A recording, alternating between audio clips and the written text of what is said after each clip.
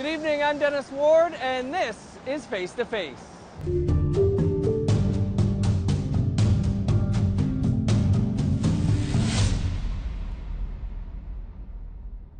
This week, we're continuing our conversation with Jean LaRose, the longtime CEO of APTN, who has announced he will be leaving the network at the end of 2019.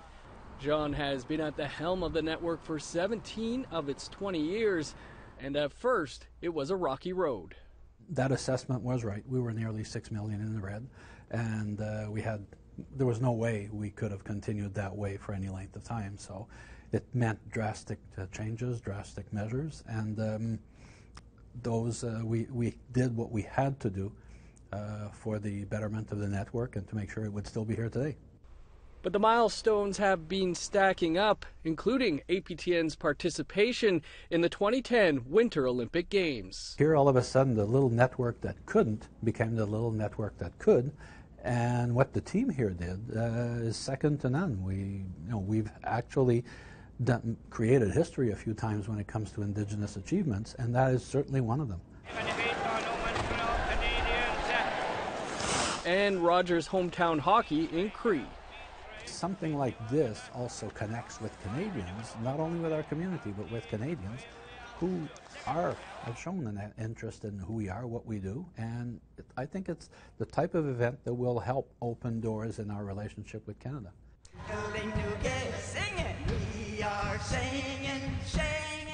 We pick up the conversation now with the evolution of Indigenous Day Live.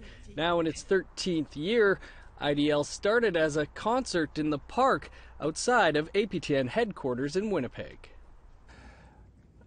Well, I think when you look at how it started, which was a lunchtime little concert on the park outside here, the goal there was really, again, to highlight our culture, our traditions, our history, but also our musicians. The first year, it was a very small event. As it kept growing, the goal was to try to bring in more and more Canadians to not only participate and share, but to get a better understanding. And we've seen years where here in Winnipeg, we attracted more people to Indigenous Day Live, at the time it was called Aboriginal Day Live, to our events on June 21st than Canada Day did for Canada Day events. And I think what it did is, first of all, our community came out in droves because it was their day, it was a family day attached to it, and that was the goal as the team here evolved the story and the show and the program. And for that, I mean, there is one person who really deserves a lot of credit, and that's APTN's Chief Operating Officer, Sky Bridges. Sky is the one who had the vision to grow that into something that would truly reflect sort of many of our family traditions, which is to get families together, get them to celebrate together, have events for the entire family, and then have a concert, have a feast, everything else. So he brought in food trucks, he brought in various tents with artists, what have you. Kids could get face paintings, they could do activities, they could hear elder stories. So he really had the vision to build it up, and I think what it is today is really a testament to the work that he put in to make that day what it is now. And in 2017, when we were discussing with Heritage about that year's events, we actually pitched to them that we could be in more than just 2 or 3 cities. We actually pitched 8 cities. They came back and accepted the challenge, which meant that for us it was again creating something that others said, well, it's pretty impossible to sort of manage 8 cities in one event, one concert. It's not going to work. But again, the team here managed to pull it through. We were in 8 cities. We did have shows everywhere. Some of them were beset by a bit of weather, like Ottawa got partly rained out. Other cities had different challenges, but that was weather-wise, it wasn't technical-wise. We did put the shows together, and out of it came something that, again, is unique and is an accomplishment of the entire, the operations team, the technical team, as well as the programming and marketing teams here. everybody got together and pulled it off. So I think Indigenous Day is a reflection of who we are as peoples, but it's also meant to be a stage where Canadians are invited in to join with us, celebrate with us, and get to know us better and sort of get rid of their misconceptions, their stereotypes, and their views about our community. It's a way for them to learn who we truly are. You mentioned Lumi, APTN's on-demand service. Was that just a natural move for the company to have to move in that direction? It's something that we had been toying with for a few years. The issue again was we had an infrastructure that would not have allowed us to do it. While we had gone digital, there were still some elements of it that needed to be upgraded. We needed a whole bank of servers. We needed a whole new digital asset management system that didn't exist, so we had to build it over the years. But the goal has been, as people started to move to transition to different ways of consuming the content we produce, we knew we had to get there someday, or else we just wouldn't have an audience. It took us a bit longer to launch Lumi than we had initially expected. We initially thought that maybe a year and a half ago or so we could have been up, but here we are now. We've launched it on June 3rd. Over the course of the summer, we're adding inventory to it. I think right now we may have about 40 titles on it. By the end of the summer, we hope to have at least 300 titles or hours of content to be offered, and then keep building it up. But that's where our audience has been telling us for the last 2 years they're going. We've seen a huge spike in use of tablets, smartphones, what have you, by our community compared to, let's say, earlier this decade until maybe 2015. It was fairly flat, and then all of a sudden it shot up. And we have to respond to that. If that's where they are and we're not there, then they're going to turn to somebody else for their entertainment, to view content, and unfortunately won't be theirs. So that was the impetus for it. Another bold initiative was the planned move into the U.S. television market, one believed to be underserved or not even served at all. And when announced in 2016, there was a story saying it could be up and running in a year. Where's that initiative sit today? Well, since that moment of, how would I call it, sort of giddiness, where we were getting very favorable opportunities in discussion in the U.S., the election of a new president came around and really changed the landscape. It certainly, I don't know that there's any one element that we can put our finger on, but all of a sudden the distributors over there, what we call the cable companies here, but they're cable, but they're also, they're called MSOs, I'm not sure exactly what the term means, suddenly backed away and said, well, we're not sure now's the time to launch anything new, so we like what you're doing, but we're not ready for it. So it sort of sat on the back burner. What we hope to do with Lumi now that it's launched, is within a year possibly acquire the necessary rights to also extend Lumi into the U.S., and that might be the way we'll go into the U.S. Since the audience over there is quite often no difference than here. They'll be looking to online for their content. They'll be looking to access it on whatever platform they have. So it'll probably be, it may actually have been a blessing in disguise that we didn't launch a TV channel that all of a sudden became redundant after 4 or 5 years. So maybe the fact that it did play out this way will work out in our favor. I had the pleasure of being at the Transformational Awards in Toronto, celebrating innovation and leadership with Jean and his wife Brenda in June of 2019, where Jean was receiving the Media Award. This is one of several awards that Jean has received over the years, including the Inspire Award in 2011 and the CEO HR Champion of the Year Award in Manitoba in 2015. Hey Jean. Been a lot of water under the bridge. I think the first time we met, you were still working with former National Chief Phil Fontaine. Well, since then, I've seen you take over the reins at APTN and turn it into a vibrant and critical voice for the Aboriginal community. I'd have to say, job well done, and I wish you and your family nothing but the best of health and happiness going forward.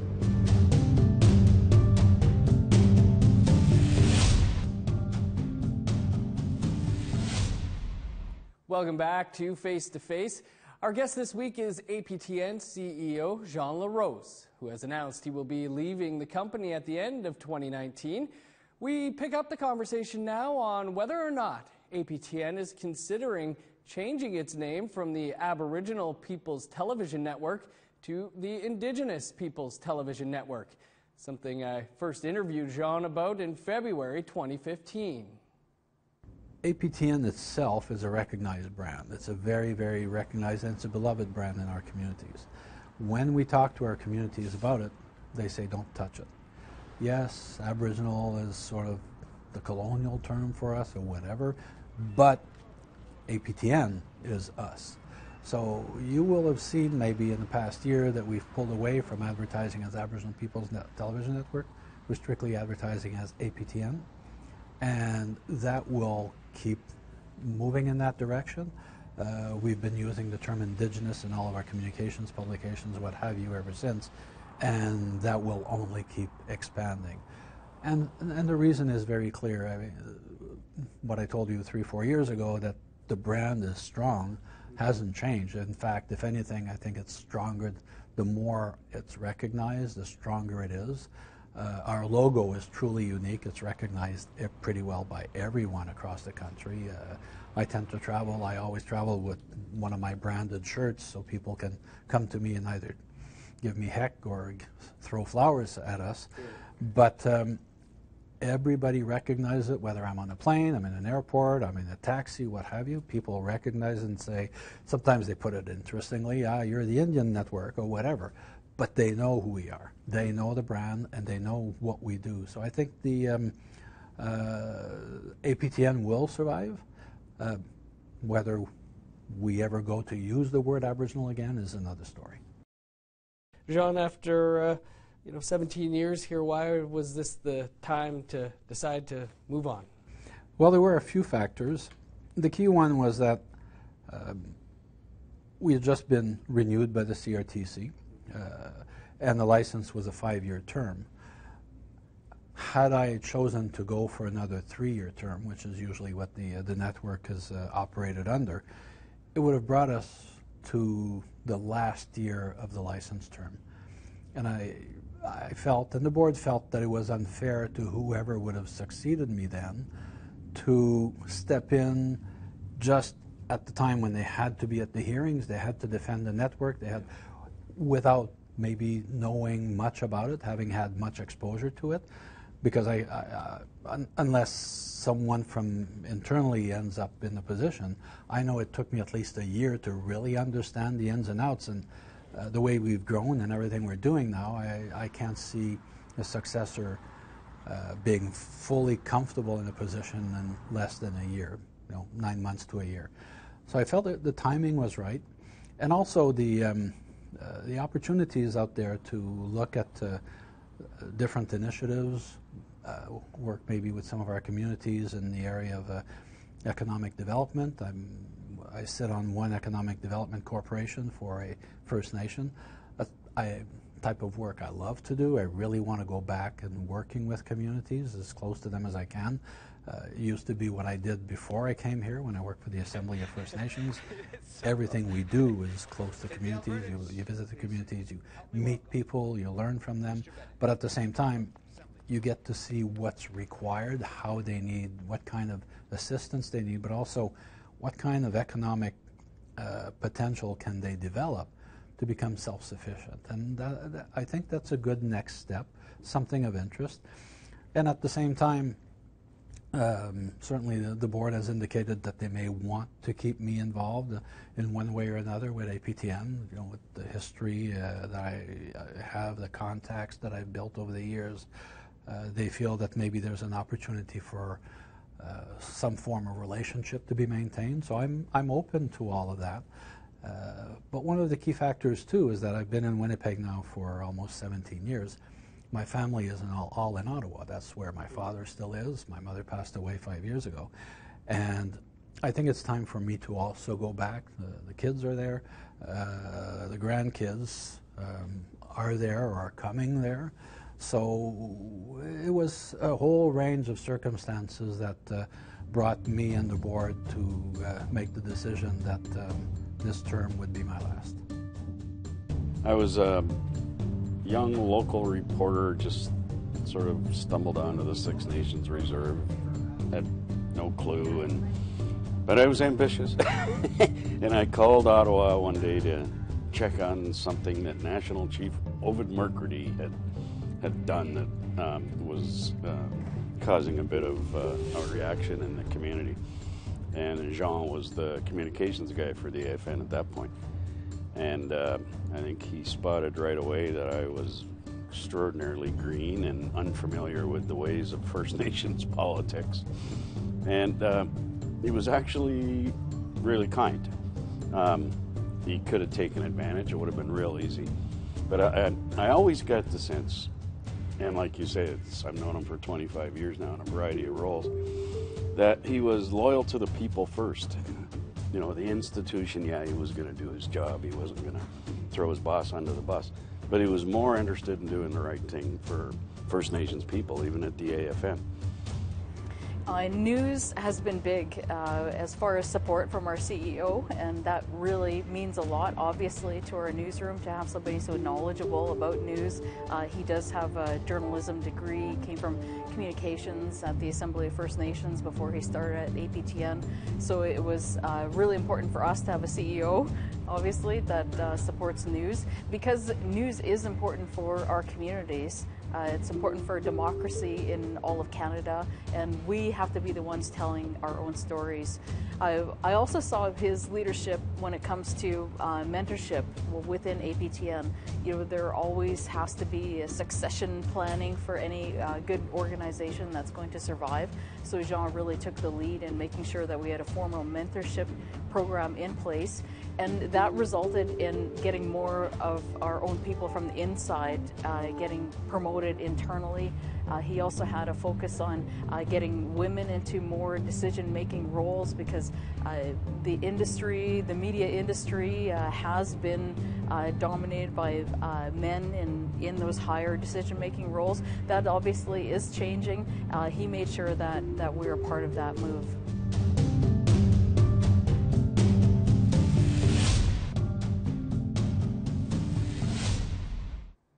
Welcome back to Face to Face. Our guest this week is APTN CEO Jean LaRose.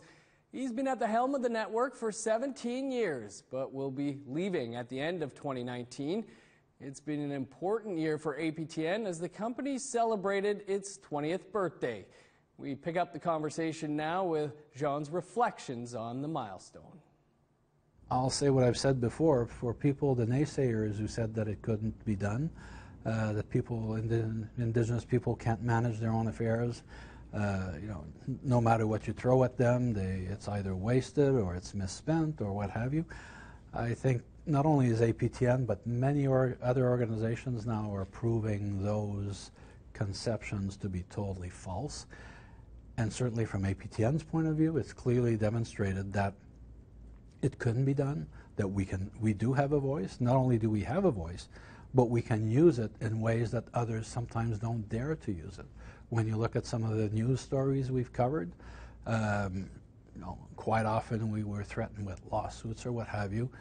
None of them have ever moved forward because, we've built a team that is not only very highly professional, but they don't cut corners in telling stories. They get every fact down so that anybody who tries to shoot anything at us, they don't stand a chance because we've protected ourselves. I think what it demonstrates is that Indigenous people are no second cousins to anybody. We can do anything we set our hearts to and our minds to. And APTN is a prime example of that, and so are many of the other institutions that we've been creating across the country. So for me, the key reflection is that 20 years later, not only are we here, but we've broadened the scope of what we do. We're reaching out into new areas where not only is our audience, but other audiences are going. And we're still trying to evolve the opportunity for our stories, for our cultures, for our languages to be told and shared across the country in ways that truly reflect who we are, but also in ways that we can manage. 20 years, when you look at the other three national broadcasters, that is still very young. How do you crystal ball, or what are your hopes for APTN over the next 20 years? I think that APTN will, when you look at everything that we've been trying to reach into, production, distribution, radio, and everything else, I think there is an opportunity for APTN to really keep growing, keep a really strong place in the panorama of the broadcast or the media industry, because now it's more than broadcast, it's truly a media industry. I think that you will see APTN still grow, and you may see APTN go into new areas as well, a bit outside its main course of action. I could easily see APTN looking to the future in other forms of either enterprises or endeavors to look at opportunities where it can generate new forms of revenue to expand not only what's done here, but also to really create opportunities for our artists or musicians or producers, our actors and others. I don't see anything on the horizon that would prevent us or stop us from reaching that opportunity. Well, John, it was a real pleasure to sit down with you here today, and thank you for your dedication to the company and to the people of the communities, and really appreciate you taking some time for us. My pleasure. Thank you very much, Dennis. It's been great because he's really helped me grow a lot. I've learned a lot from him, and it's just been an experience that I don't think I'll ever get with another CEO, because he is one of a kind, for sure. Well, actually, Jean was my boss when I worked at Assembly of First Nations. And right away, we got along very well. And Jean was a real visionary, and he was very approachable. And I worked with him for a couple of years, and then I moved on. And not too long after that, Jean became the CEO of APTN. And he reached out to me saying, well, we're opening an office in Montreal, so I'm from Montreal. He said, would you be interested? And right away was, yes, I'm definitely going to miss him, but hopefully we'll still stay in touch. And, I know whatever he does, he is going to be just excellent. And he's leaving APTN with so many new ideas, new platforms, new visions, and that's going to continue. I would like to thank him for his friendship, for his openness, for him to trust me and giving me the opportunity to be able to grow within APTN. So I would like to tell him Seoleone, which is thank you. We're both Abenaki from the same community. And we wish John all the best in his future endeavors. That's all the time we have for today's show. A reminder that this episode and past episodes are available as podcasts. You can find those at aptn.ca/face-to-face podcast. Thanks for tuning in. I'm Dennis Ward. We'll see you next week.